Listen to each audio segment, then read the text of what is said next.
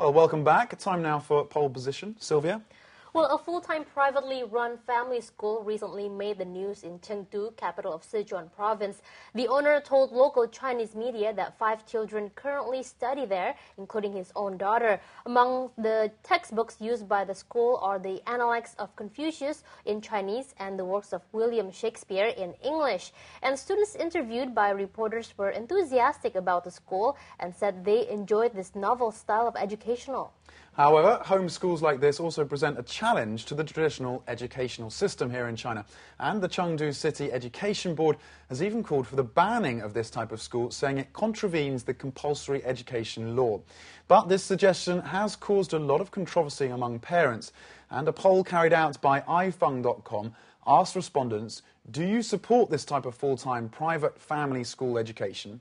And in reply, 83% said in general they would support it, as not all children are suitable for compulsory education, and 11% were against it, saying such a setting couldn't guarantee educational quality and was clearly in breach of the compulsory education law, while 7% had no clear opinion.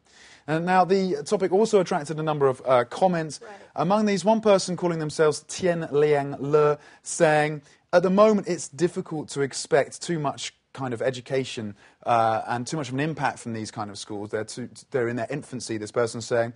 They're saying that it's too much of a radical alternative, in their opinion. Another comment from someone calling themselves Han Hong saying, look, you know, if children are happy there at these schools and parents are happy to fork out the money for it, then why not? Right. We also have another comment from a teacher.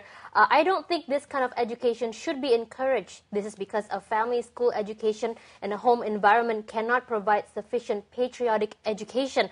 Well, Tom, it's certainly a very big difference compared to the United States, where homeschooling is practically legal in most states. That's right. In most states it's legal, and according to the USA Today newspaper, 1.4 million children in the US currently are having homeschool education. Right. About a third, those apparently for religious reasons, because their parents don't believe that the national curriculum gives what they want in terms of an education for their children.